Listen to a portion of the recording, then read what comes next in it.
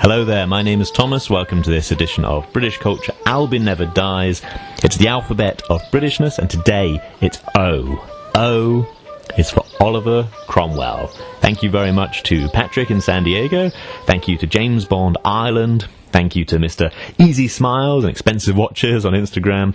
This is an interesting one, to say the least. I previously did M was for monarchy, so it's really fitting that O should be for Oliver Cromwell, and I nearly covered him in C, as Kane, my friend in Fuzhou, had suggested Cromwell, Civil War, Constitution and Commonwealth, but I felt it was too complex to go in. I wanted a deep dive, and I believe I said at the time, I'll go into this later. Well, now I will cover it. I have to say, I'm covering it in a bit of a shallow dive, because I will include other topics, and I may yet return, but I'm not going to dodge it. O is for Oliver Cromwell, a hero to some, a villain to others, generally agreed upon as a very, very complex man.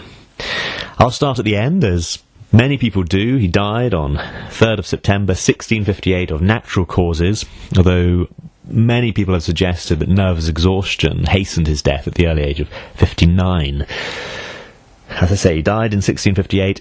Within a few years, 1661, his body was dug up, hung, beheaded, and the head put on a spike above Westminster Hall.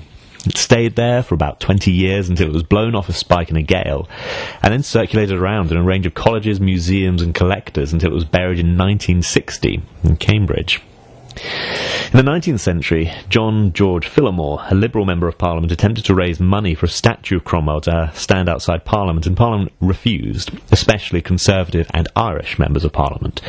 The statue was ultimately paid for by an anonymous donor. It's interesting if you go and look at it. It is standing outside Parliament, and directly opposite, in the wall of St Margaret's Church, there's a bust of Charles I. Often goes unnoticed. It's staring straight at him, and Cromwell slightly looks away.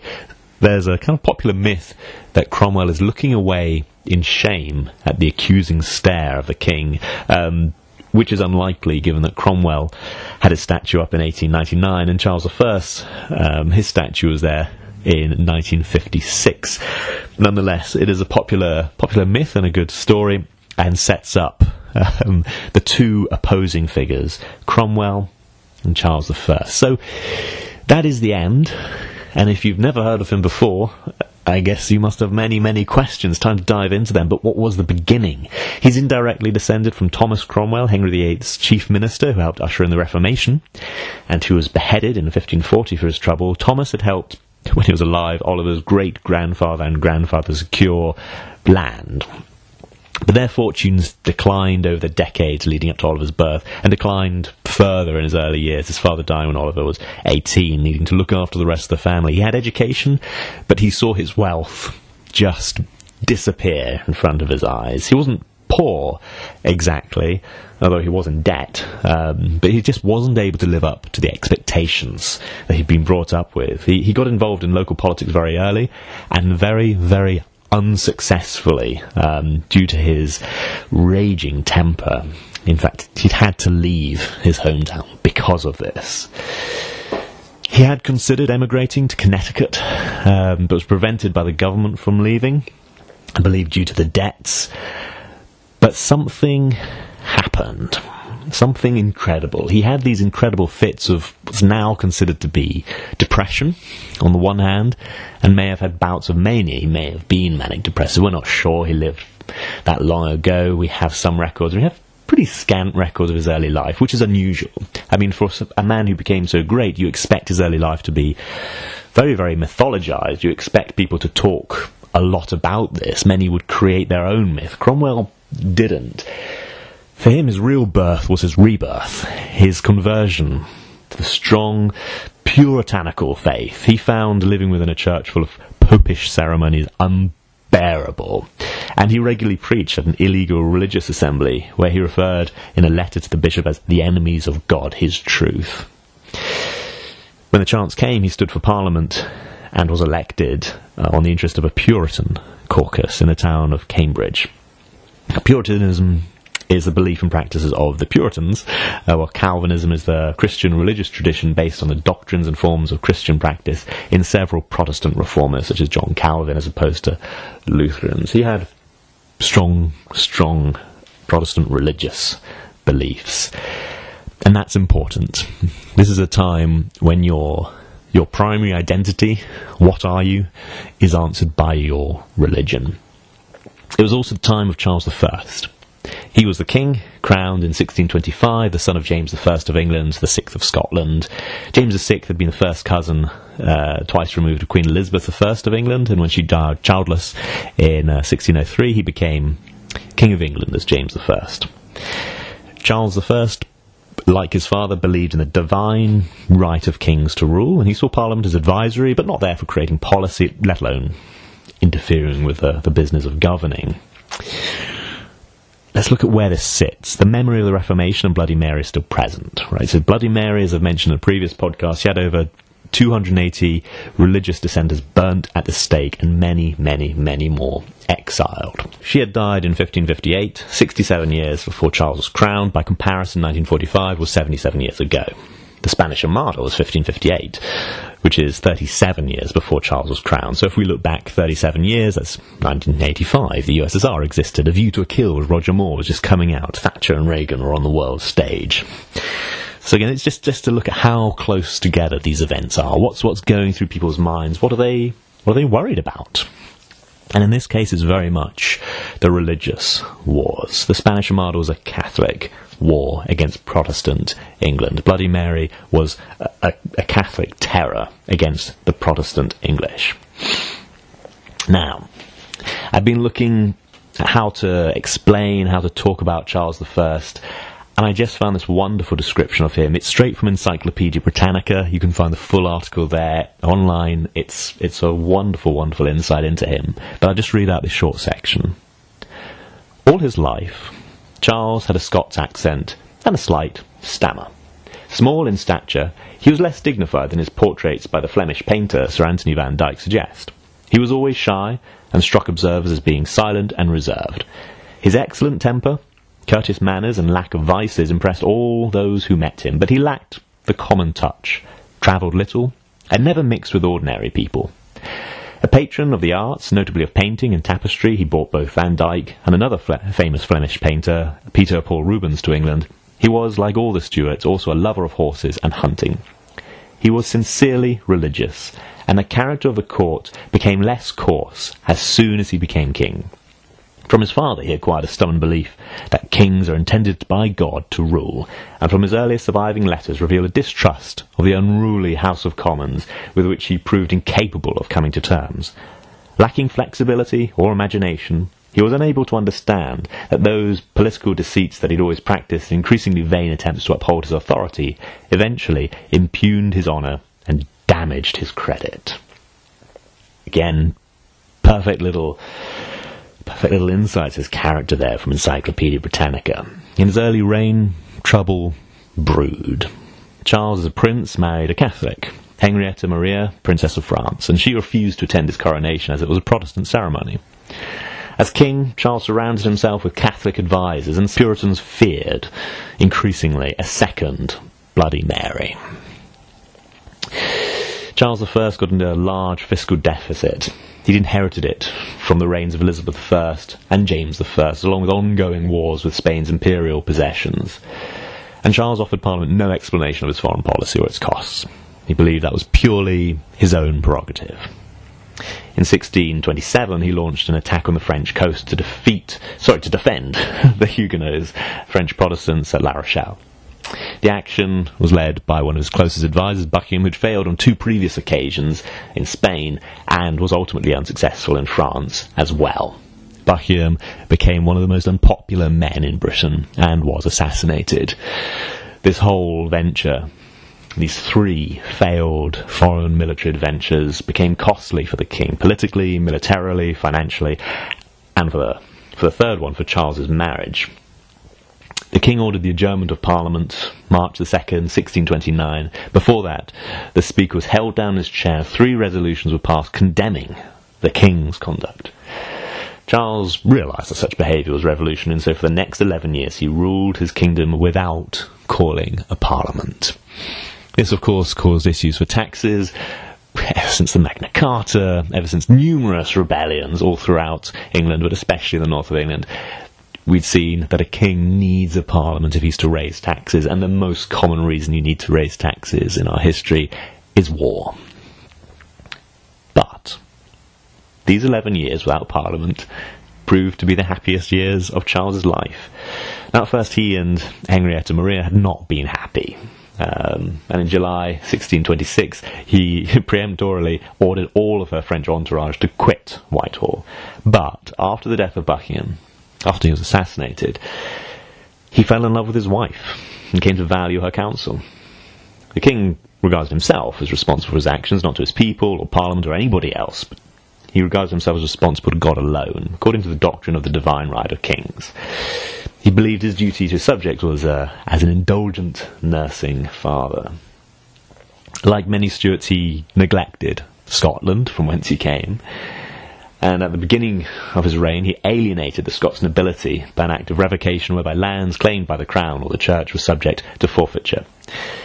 Inheritance tax, death tax, this is something that's come up before. I talked on my YouTube channel about Pontefract and how the inheritance of this castle helped stoke the rebellions under King John. We have it again here. History does repeat itself indeed. Charles's decision in 1637 to impose on his northern kingdom a new liturgy based on the English Book of Common Prayer was approved by Scottish bishops but met with concerted resistance. Many Scots signed a national covenant to defend their Presbyterian religion. So the king decided to enforce his ecclesiastical policy with force. But he was outmanoeuvred by a well-organised Scottish Covenanting army, and by the time he reached York in March 1639, the First Bishops' War, it was already lost. He signed a truce at Berwick-upon-Tweed. Berwick-upon-Tweed is a very beautiful, beautiful border town, but it's between England and Scotland, and it's switched over the different sides of the borders many, many, many, many times.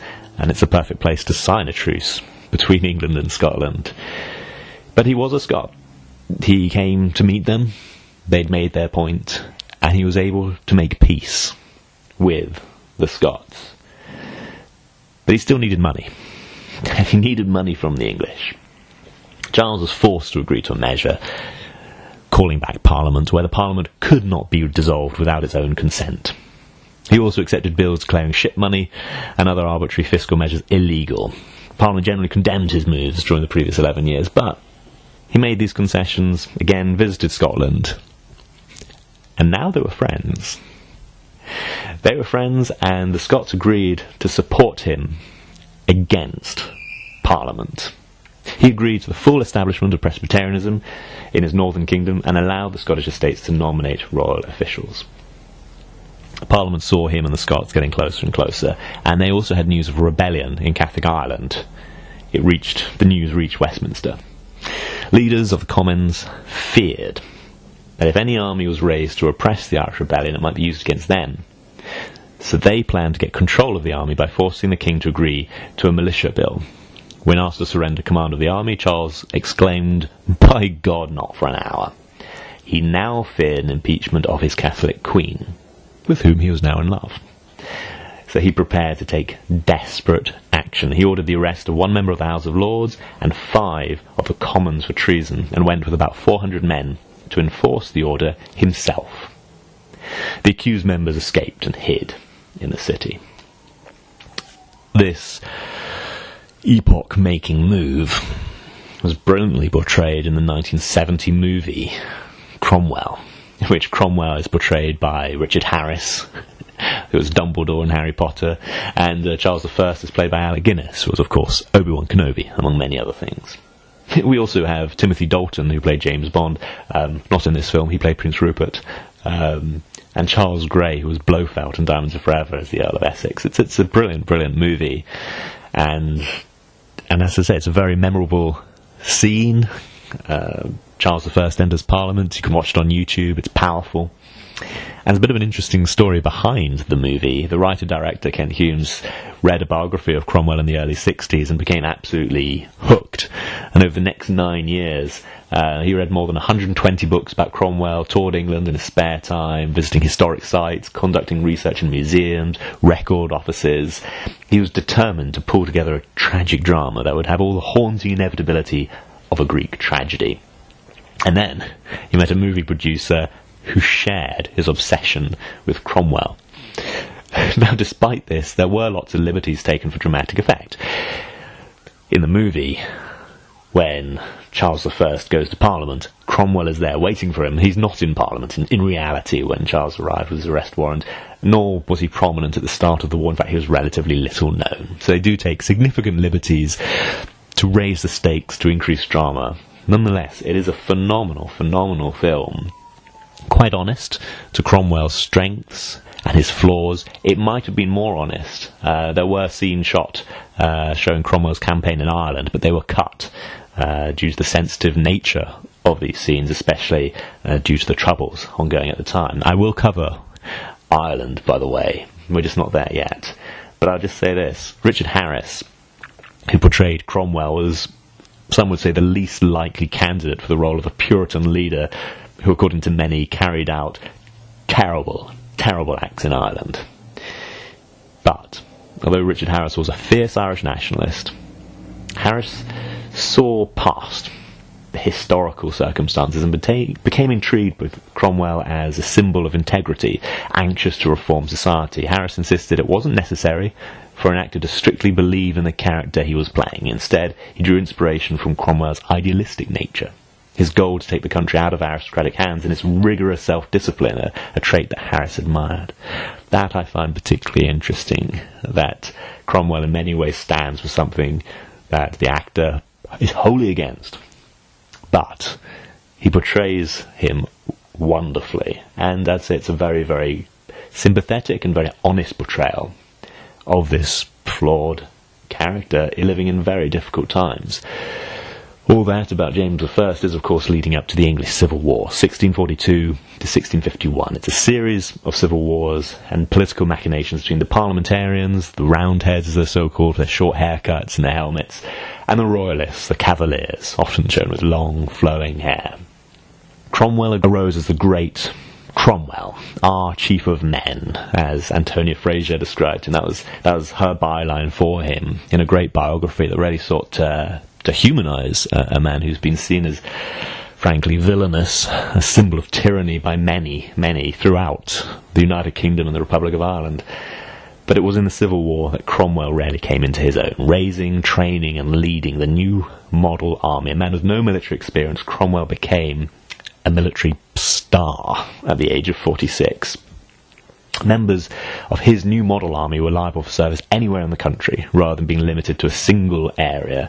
And to establish a professional officer corps, the army's leaders were prohibited from having seats in either the House of Lords or the House of Commons. So this was to try and separate the army from the political or religious factions among the parliamentarians. The new model army was raised partly from veteran soldiers who'd already held deep Puritan religious beliefs, and partly from conscripts who brought with them many of the commonly held beliefs about religion or society. The Puritan nature of this army, and one that resonated rarely with Cromwell.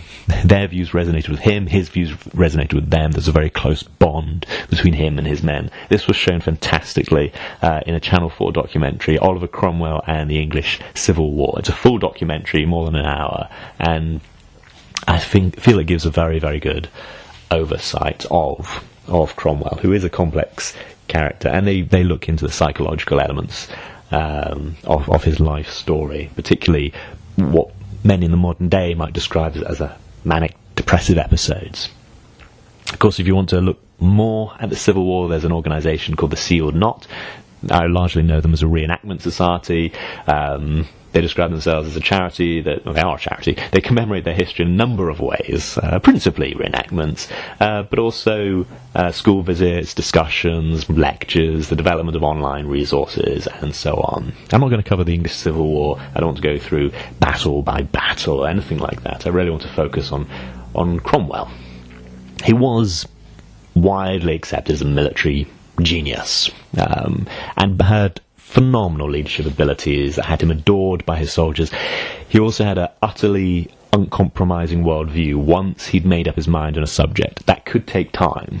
It could take a very long time, and sometimes decisions were really held up by his failure to come to any real decision. But once he had a decision, he was ruthless in seeing it through, and this ultimately led him to hold England in his hands. He played little role in strategy at the beginning. He was engaged purely with his own regiments, and he was also tirelessly self-promoting. He understood the power of the media, essentially, and he did self-promote. He feuded with other parliamentarian commanders, and this could distract him. But ultimately, he was a war winner. He won the war for Parliament against the king. And again, it's important to note the religious dimension of this. It was a political conflict, it was one over taxation, but it was also one of the soul, which is part of why this war was so vicious. It was in how people saw themselves. They believed themselves to be utterly righteous and the other side to be utterly evil. At least Cromwell did. Ultimately, Cromwell would be responsible for the trial, conviction and execution of Charles I for treason. Cromwell signed his death warrant, among others, and there are reports of him laughing at Charles I's execution, not out of callousness, but out of nerves and hysterics. Charles I, the tale is often told that he was calm at his execution. He wore 2 shirts so he didn't shiver due to the cold. He didn't want anyone to think he was a coward. He bore it well. Cromwell was watching it from a prominent location the night before. There's plenty of reports on how he was kind of messing around with ink as he was writing letters, acting like a schoolboy and so on. And it's almost universally been interpreted that he was under immense pressure. People believed, executing a king, what could happen? There might be divine intervention. People weren't sure, was this going against God himself? Was the divine right of kings imbued by God? People didn't know. It had never been done before. Executing a king, dying on the field of battle is one thing, but executing a king for treason, this was unprecedented. But it happened. It happened. The British Isles was declared a republic, named the Commonwealth, and Oliver Cromwell served as the first chairman of the Council of State, the executive body of one-chambered parliament. During the first 3 years following Charles I's execution, he was chiefly absorbed in campaigns against royalists in Ireland and in Scotland, and mutinies from his own people, his own army. They're inspired by a group known as the Levellers, an extreme Puritan party said to be aiming at levelling between the rich and the poor in the Commonwealth army.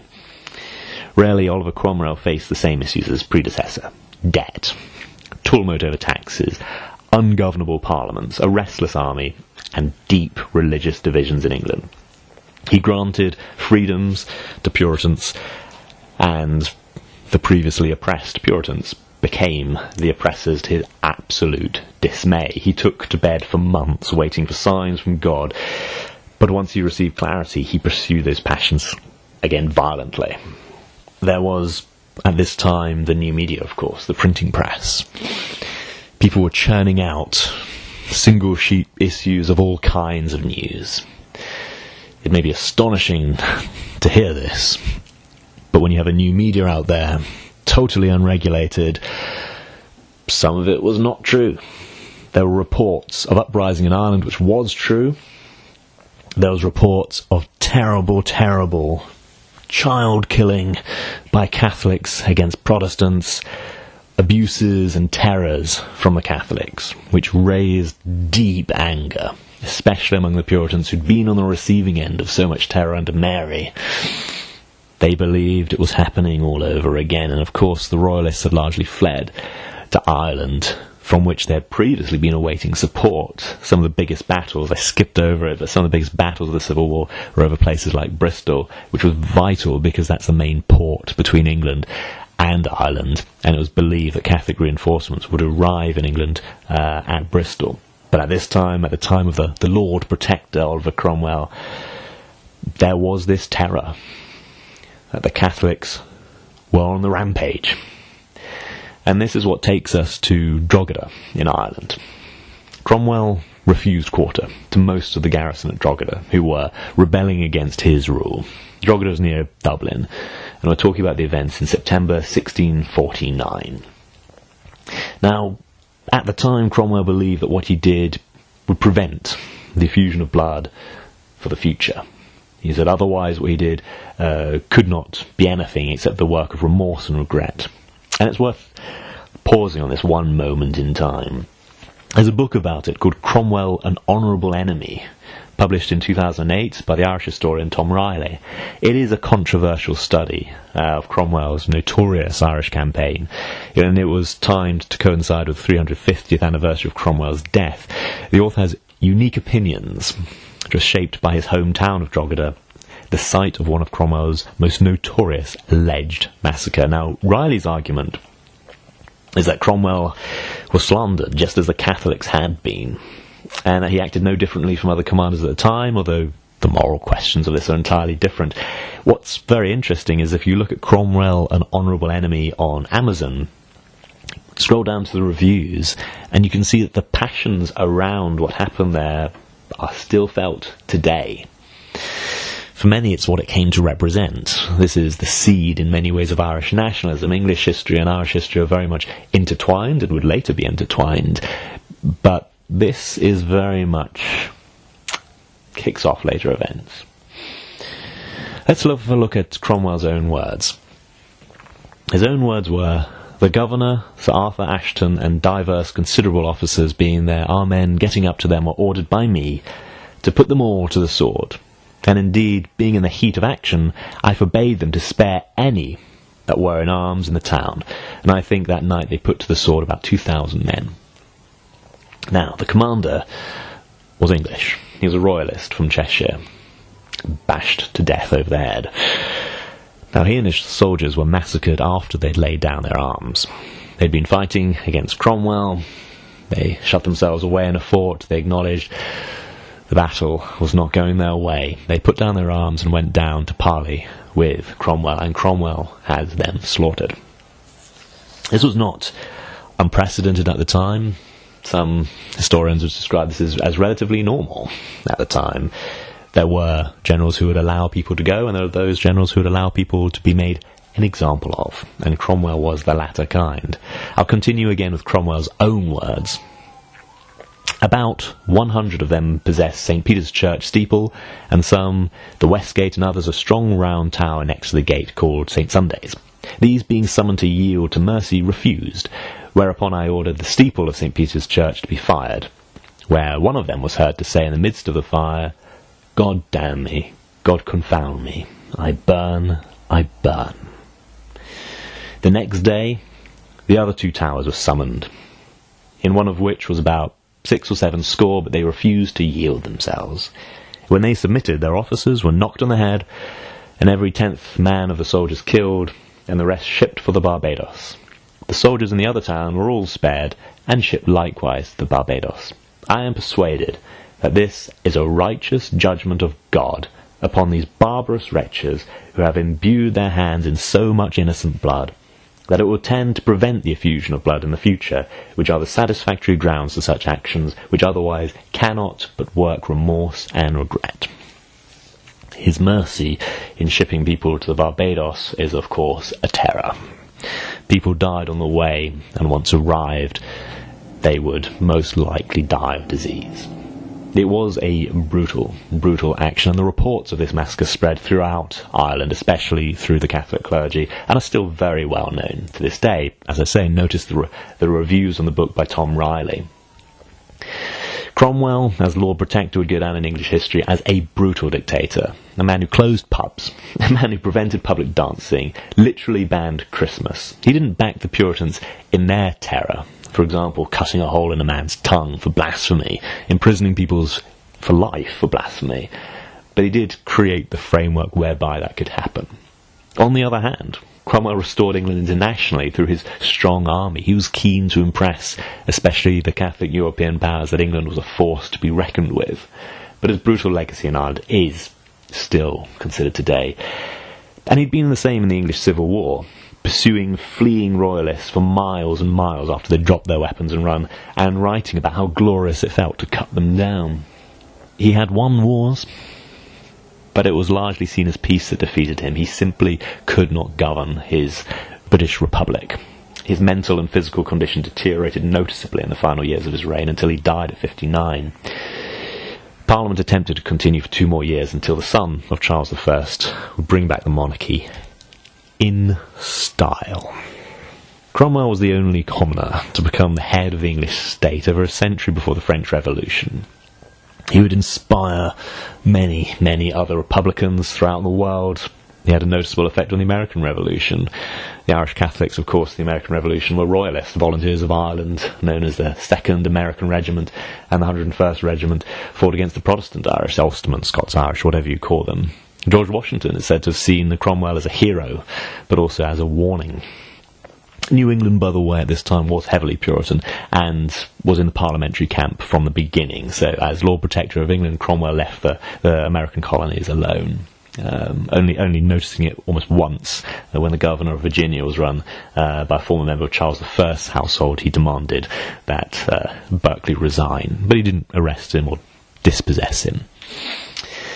Again, Cromwell is an incredible figure from a man who's a relatively minor landowner who's in debt, unable rarely to make ends meet, becoming a fiery member of Parliament, becoming an incredible commander, taking England, really, by his political genius, perhaps also his military force, and then became a terrible, terrible dictator.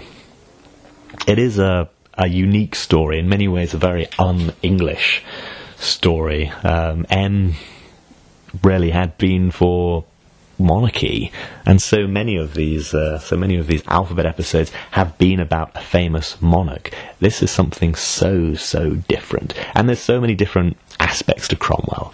Have I dwelled on the negative? Well, yes, there is a lot of negative. He does have his admirers, for sure, but as I say, he's famed in England as a brutal tyrant who cancelled Christmas, and in Ireland as a bloody man. So it's very difficult, as I say, my own views coming through. There's so many biographies of him that look at him as a very devout man, a very troubled man. He was admired by many, but also much hated in his own lifetime. He is complex. It's difficult to see him as just one thing. Antonia Fraser simply titled him our chief of men, and he was very much a leader of men. Those who followed him did so with the utmost devotion, and admired that even when he reached the very, very heights, he said to portrait painters, paint me as I am, warts and all, giving us a phrase down the ages. He wanted an honest depiction of him, and has largely received that by history. His outstanding qualities have been talked about, and his negative qualities have been talked about. We had experimented just this once with a republic, and I think that experiment taught us, let's stick with monarchy.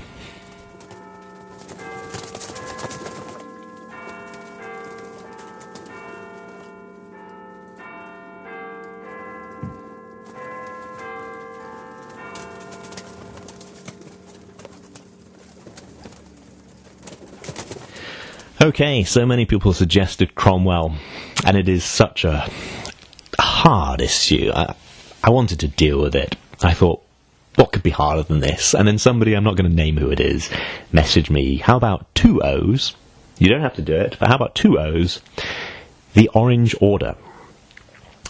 Now, I'm not sure if any of my listeners outside the UK and Ireland know what this is, so I'd better just describe what it is. The Loyal Orange Institution, commonly known as the Orange Order, is an international Protestant fraternal order based in Northern Ireland and primarily associated with Ulster Protestants, particularly those of Ulster Scots heritage.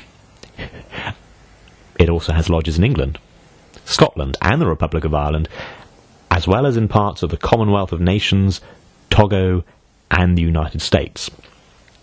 I must admit, that came as news to me. I have never ever come across an Orange Order in England, or Scotland.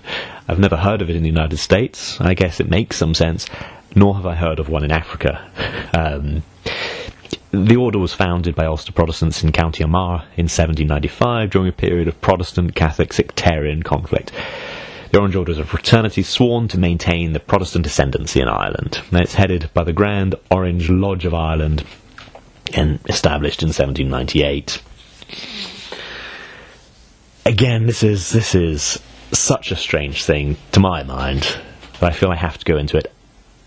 The Orange Order exists on the equator. This is very much to do with the conflict in Ireland, so this really baffled me. So I looked and I found a BBC article on this called Orange Order on the Equator, Keeping the Faith in Ghana. Again, this is my own mind blown, so I have to read this article out. Torchlight shines on a wall, with paintings of battle scenes from a late 17th century. It's just after 1700 local time, so there's no power yet. The electricity comes on at 1800. The battery-powered beam reveals a familiar figure of a king on a white horse. He is the Dutch-born British monarch, William III, a man whose image is on many gable walls in Northern Ireland. But this is 1.5 continents away from Belfast. I am on the outskirts of Accra, in the house of Dennis Tete Tay, the acting Grand Master of the Orange Order in Ghana. Dennis's living room is full of photos, paintings and certificates relating to the order. He tells me Orangism is in his soul. One photo pictures Dennis in a sash, along with Emmanuel Aboki Essane, who was the first African to be president of the Imperial Orange Council, the leader of worldwide Orangism. Maybe I will be the second, said Dennis, with a gentle laugh. The Orange Order was founded 220 years ago, named after the king who defeated a Catholic army at the Battle of the Boyne in 1690. It is perhaps unsurprising that the order has outposts in countries like Australia and Canada where expats from Northern Ireland have emigrated, but that is not how the order took root in the West African countries, Ghana and Togo. The first Orange Lodge in what is now Ghana was founded in 1918. Then it was a British colony, the Gold Coast. A postal worker read about the order in a newspaper and wrote to the organisation in England asking to join. The Grand Orange Lodge in Ghana, like the 8 other national Grand Lodges, operates independently, whilst maintaining links with the Global Orange organisation. The order says that there are several hundred members in Ghana, but numbers have declined. One of the reasons why it was eager to tell us its story was to correct myth and rumour. In Ghana, there is often suspicion around lodge-based organisations. Popular films show members engaged in occult activities. Orangemen and women find this hurtful and emphasise that their Orangism is simply a way to practice their Protestant faith. Deputy Grand Master Togby Subo II says, "The order enlightens one's spiritual living. When you go deep into the learning and doctrines of the order, you know you are closer to Christ." Northern Ireland is a much more secular society. There, the organisation is considering its future direction as the Troubles recede further and further into the past. A Ghanaian flag is one of 9 flying outside the Museum of Orange Heritage in Belfast. It is one of the 2 museums recently opened by the Order in a project that they regard as something of a watershed. So the museums tell the Orange story from the Order's point of view, and they're hoping to attract Catholics to visit.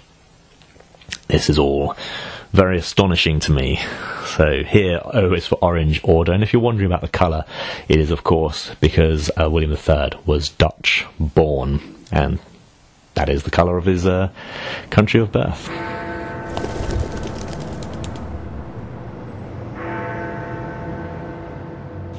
That's enough of that. Patrick, known as San Diego 007 on Instagram, suggested that O should be for 007, and was the only person to suggest this. I was quite surprised.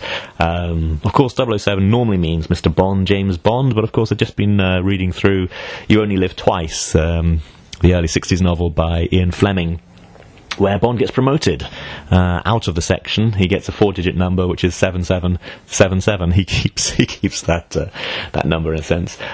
He keeps his digit. And then, of course, in No Time to Die, there's all this question about 00 what. But there is a real 007. I believe I've referred to this before when I talked about the Chinese view on James Bond. I think I mentioned it, which was Queen Elizabeth I had a conjurer called John Dee, and he would sign his letters with 2 zeros to symbolise eyes. He was the Queen's eyes looking at all the European courts, and 7 was a lucky number. So he signed his letters 007 when he wrote in code.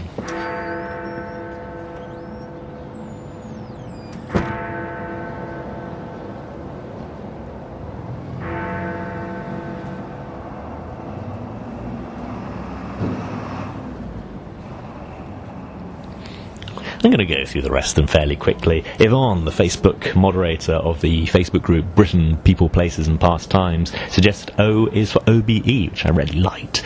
The OBE is, of course, the most excellent order of the British Empire. It's a British Order of Knighthood instituted in 1917 by King George V to reward both civilian and military wartime service. Of course, currently, the honour is bestowed for meritorious service to the government in peace, as well as for gallantry in wartime. There are 5 classes of both civil and military distinctions listed in descending order and conferred on men and women equally. So you have Knight and Dame Grand Cross, GBE, Knight and Dame Commander, KBE and DBE respectively, Commander, CBE, Officer, OBE and Member, MBE. So MBE is the lowest, and then OBE higher, so on. So the conferment of the 2 highest classes entails admission into knighthood, and if a candidate is not already a knight and a dame, the right to the title Sir or Dame as appropriate. So, who got them? So every year we have the New Year's honours.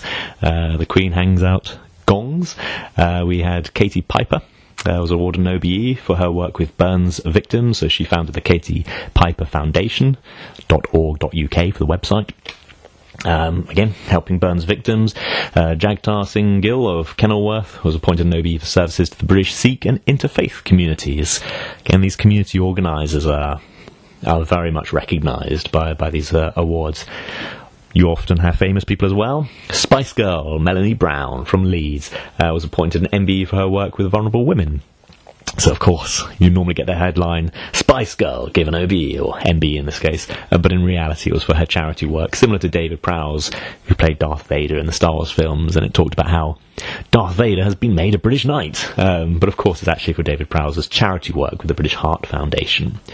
You do have those, representing Britain abroad, for example, in football. The Chelsea women's manager, Emma Hayes, was appointed an OBE.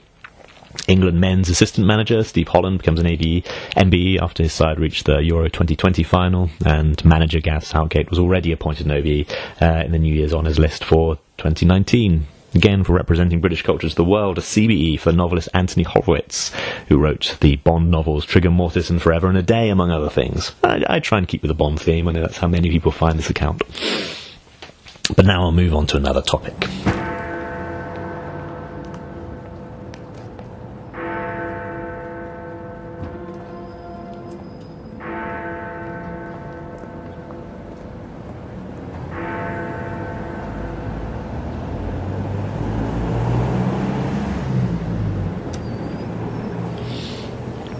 Topic is O. It's for George Orwell. Thank you very much to Kane.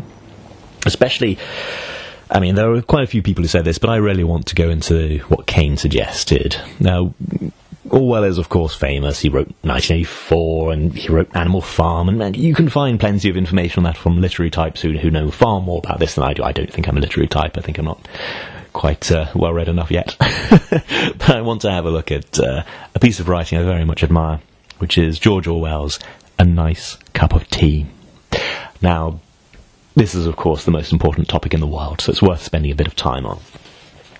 This remains under copyright. I found it online, kind permission of the Orwell estate, Penguin Books, but it's under copyright. So I'm just going to skip through some of the points and give you my own perspective on this very, very important topic. What Orwell wrote is, if you look up tea in the first cookery book that comes to hand, you'll probably find it is unmentioned, or at most you'll find a few lines of sketchy instructions which give no ruling on several of the most important points. This is curious, not only because tea is one of the mainstays of civilization in this country, as well as in Ira, Australia and New Zealand, but because the best manner of making it is the subject of violent disputes. When I look through my own recipe for the perfect cup of tea, I find no fewer than 11 outstanding points. On perhaps 2 of them, there would be pretty general agreement, but at least 4 are acutely controversial. So he lists his 11 pillars for making a cup of tea. First of all, one should use Indian or Ceylonese tea. Now, not China tea. China tea has its virtues, which are not to be despised. It's economical, one can drink it without milk. There's not much stimulation in it. So he, first of all, sets out Indian or Ceylonese. Now, I have to say I have a pretty broad range of taste in tea, and of course I lived in China for 6 years. Pretty happy to drink Chinese tea, so I'm not in total agreement with that first one. I better move on to the second. Secondly, tea should be made in small quantities, that is in a teapot. Tea out of an urn is always tasteless, whilst army tea made in a cauldron tastes of grease and whitewash. Okay, alright, I could agree with that. You want something smaller and stronger. Okay, I'll agree with him on the second point. Thirdly, the pot should be warmed beforehand. This is better done by placing it on the hob than by the usual method of swilling it out with hot water. That's mental. Sorry, George Orwell. I don't agree with you on that. I'm not going to heat it up on a hob. I agree it could be warmed. I think flushing it out with boiling water is cleaner. Gets rid of the dust, if there is dust in it. Okay, still only agreeing with one. I move on to the fourth. Okay, fourthly, the tea should be strong. Okay, he said. What is it? He said that 1 strong tea is better than 20 weak ones. Okay. So the tea should be made in small quantities. Yeah, small quantities at one time.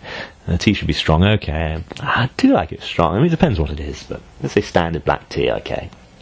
But not bitter. I don't leave the tea bag in so long that it becomes bitter. I don't like that. Fifthly, the tea should be put straight into the pot. No strainers, muslin bags, or other devices to imprison the tea. In some countries, teapots are fitted with little dangling baskets under the spout to catch the stray leaves which are supposed to be harmful. Actually, one can swallow tea leaves in considerable quantities without ill effect. Well, yes, okay. It doesn't harm you to eat tea, but if I'm drinking tea, I'd rather just drink it rather than eat it. I'm not sure if this might be now a half point in terms of my agreeing with it. Sixthly, one should take the teapot to the kettle, not the other way around. I don't care one way or the other. Seventhly, after making the tea, one should stir it, or better, give the pot a good shake, otherwise allowing the leaves to settle. Well, yeah, I like to worry it a bit, however you worry it, whether it's shaking or stirring, whatever, I don't mind. Shaken or stirred, I don't mind. Eighthly, one should drink out of a good breakfast cup, that is the cylindrical type of cup, not the flat, shallow type. Flat, shallow type. I like it out of a mug, but I have nice cups as well, so you can drink it out of whatever you like. Ninthly, one should pour the cream off the milk before using it for tea. I don't like milk at all. Tenthly, one should pour tea into the cup first. This is one of the most controversial points of all. Indeed, every family in Britain, there are probably 2 schools of thought on the subject. The milk first school. Oh, no, I'm not dealing with that. Okay, yeah, you're dead right on that. Tea first, not milk. No. Lastly, tea, unless one is drinking it in the Russian style, should be drunk without sugar. It's nice sometimes to have a bit of honey and lemon, but I don't take sugar. So. Some people would answer they don't like tea in itself, but they only drink it in order to be warmed and stimulated, and they say they need sugar for the taste. Those misguided people, I would say, try drinking tea without sugar for, say, a fortnight, and it's very unlikely that you'll ever want to ruin your tea by sweetening it again. Okay, so how many did he say I'd agree with? So 2 of them would be pretty general agreement, 4 of them controversial. Okay, I kind of, maybe 3 or 4, maybe not quite. Oh dear.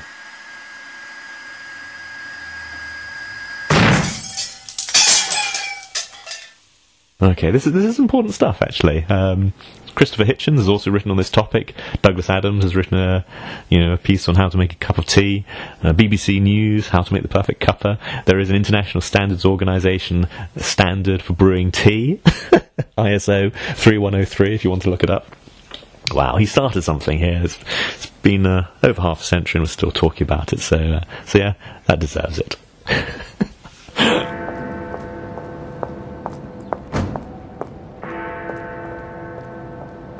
Okay, time to move on to some serious suggestions.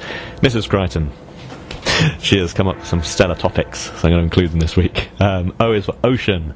So I thought one way to approach this might be the British Indian Ocean Territory. The term British Overseas Territory was introduced by the British Overseas Territories Act 2002, replacing the British Dependent Territory introduced by the British Nationality Act in 1981. Prior to that, the territories were officially referred to as British Crown Colonies. So these are stretches of water still owned by us. The British Indian Ocean Territory, BIOT, is an archipelago of 58 islands covering some 640,000 square kilometres of ocean. It's administered from London and is located about halfway between East Africa and Indonesia. Access is restricted, and a permit is required in advance of travel. The British Indian Ocean Territory is not a tourist destination. Access is restricted, and a permit is required in advance of travel. There are no commercial flights, and permits for yachts are only issued to allow safe passage through the Indian Ocean, outer islands only. It's there for maritime resource, and there's also a military base there. It gets into the papers from time to time.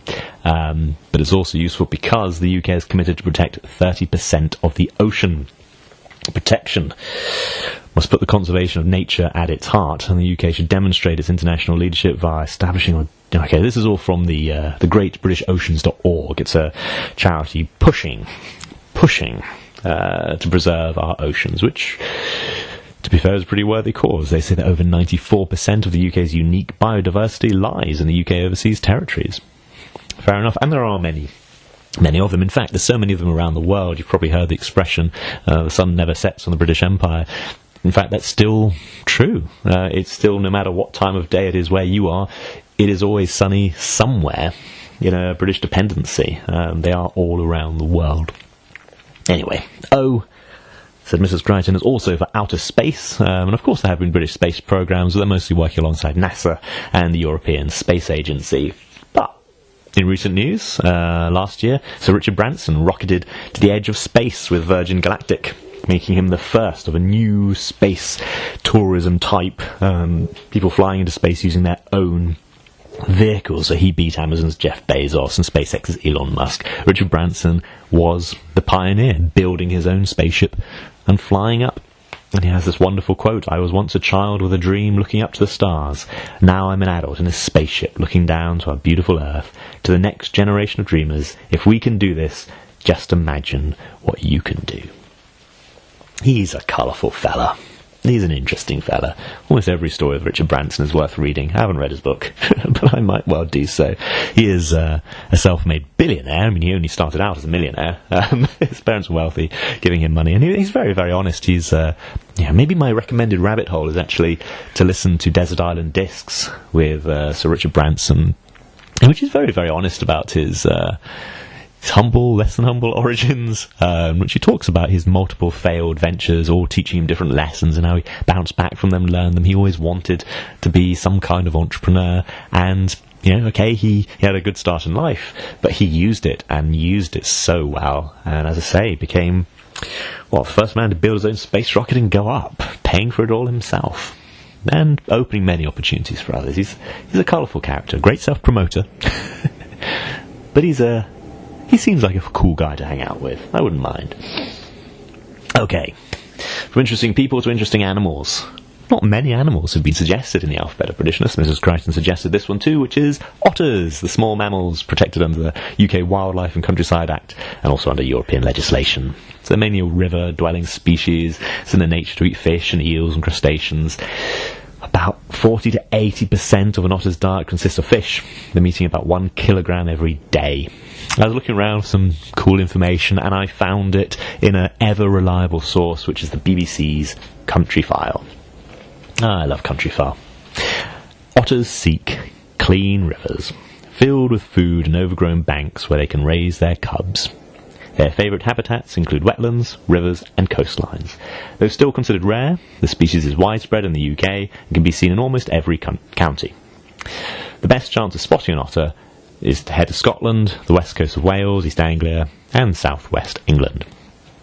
25 years ago, the English otter population was on the brink of extinction after half a century of agricultural chemicals leaching into the rivers and polluting the food chain. Thankfully, following the ban of these chemicals in the early 90s, water quality increased and the slow road to recovery began. Fish populations return to the rivers and lakes, and as a result, you're more likely to see an otter today than at any time in the past 60 years. The revival of the otter across Britain has been one of the great conservation successes of the last 50 years. Having been threatened with extinction in the late 50s, numbers have slowly recovered. And following a ban on hunting in 1978 and improvements to river quality, otters can now be found in every British county.